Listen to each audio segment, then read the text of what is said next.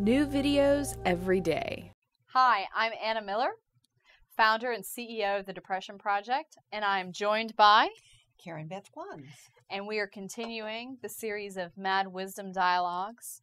And in this particular segment, we're going to address the question of, so you're dropping the depression. What is beyond the experience of depression? Yes? Yes. I am so curious because I have no idea. Well, let's see where we can take this particular piece. Okay. So, in thinking about my own experience and where I've been and I am cured and have been for 10 years, and when I say cured, I'm talking no meds, no therapy, living what by all accounts is a successful life. Happy marriage, I've adopted my daughter, run successful businesses, so on and so forth, doing my thing out in the world. What I would say is beyond depression, the place that I would start with that is to say it's something called radical responsibility, as you like to say it, which is rather than me being responsible in a very upstanding moralistic view of that word, more I'm able to become responsive to my environment and to my world in a much different way. To move beyond depression required that I drop that identity, which was not necessarily an easy thing to do. Yes. You know, dropping any identity that we have for any period of time, people experience this when they go through divorce, loss of a loved one through death. There's an identity shift that's going on for us as we lose those pieces of us. So losing depression is no different. When I wrote the book, Madness, Mania, and Miracles, it actually has a tagline name to it, which is Meet Yourself in the Middle. So my short answer to what's beyond depression is you actually get to meet yourself.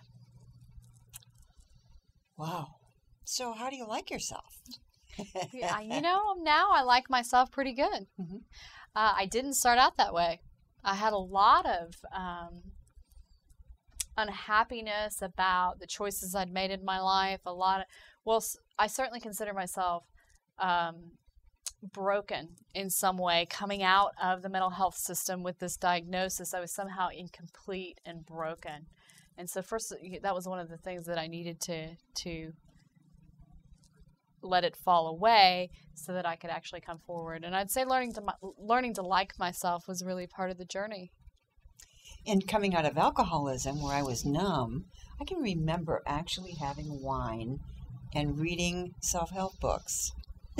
I mean, it's really kind of interesting. Not reading them very focused, but after a while. But I still wanted to become a better person. Yeah, that is interesting. Yeah. What does that mean to be a better person? I don't know anymore. It's become a situation where can I just love myself as I am in this moment? Yeah. In this very moment. And what I've noticed when you're labeled and being an alcoholic, labeled alcoholic, plus having a character or personality disorder, you have labels that you become victimized to, literally. Because I would have somebody in my family who would say, you can't have a drink, you're an alcoholic. Well, excuse me.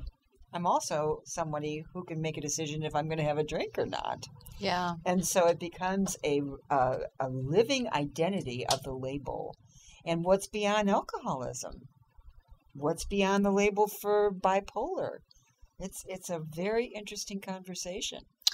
Yeah, and I think one of the key messages that I'd like to give the viewers is a whole big wide world.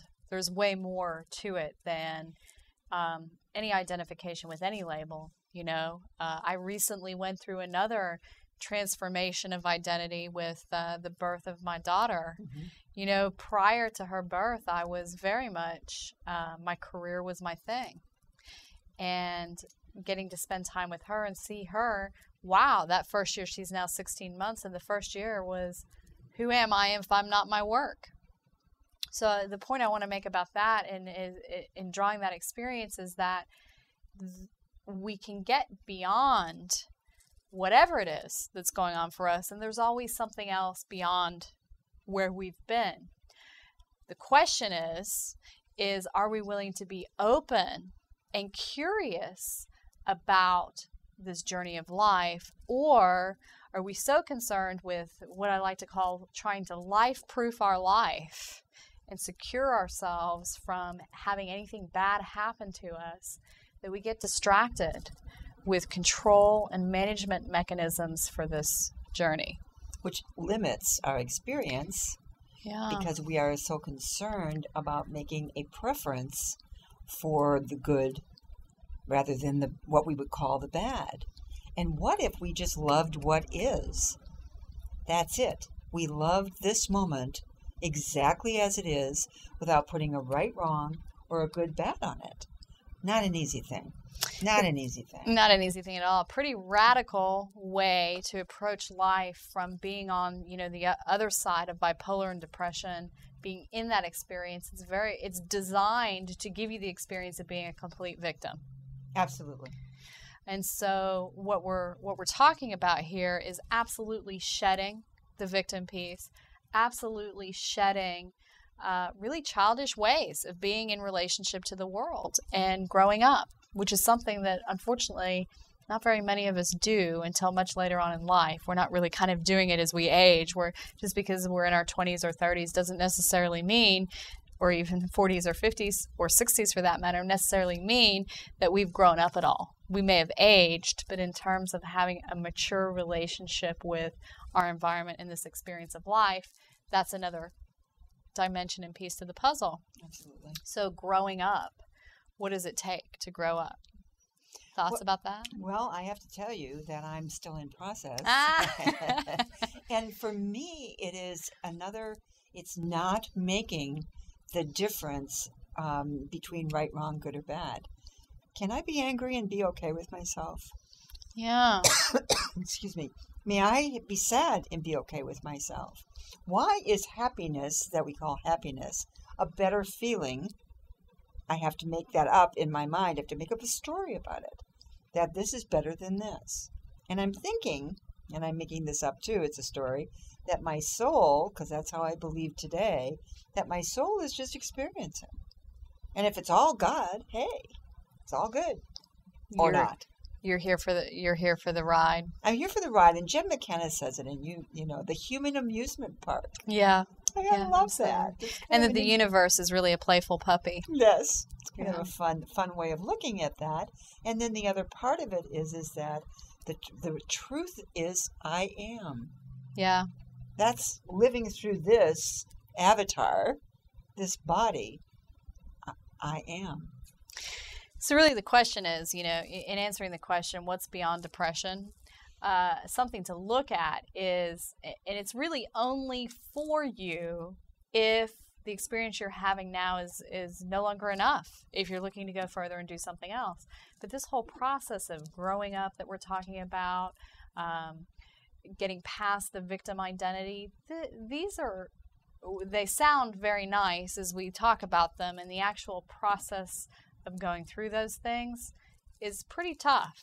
Meeting yourself on your own terms, probably for the first time ever, because what you were up until the point was a collection of beliefs and ideals that were given to you by society, and re-examining those and deciding for yourself what serves me and what doesn't, and what am I really doing here, and what do I really want to do with my own life. Those are big questions that affect people that have had an experience of depression or not. Certainly, since the experience of depression is so agonizing, it would seem to me that it might be worthwhile to go further and actually begin to unpack some of the things that got you there and see where else you'd like to go. Not for everyone, doesn't have to happen. No, it does not. I do wonder if people that end up cycling for years and years, if it's a piece that they're not looking at, that's worth looking at. Yes. And I don't have an answer, obviously. I have an answer for myself. And learning to be my own authority is very challenging because I want to be validated. I want someone to tell me that they agree with me. And so when they don't, then I'm challenged. Yeah, absolutely. And that's a challenge for everyone. Yes. And you can find out more information about this through the Depression Project and contacting myself or Karen Beth Glunz in terms of this conversation of getting beyond depression.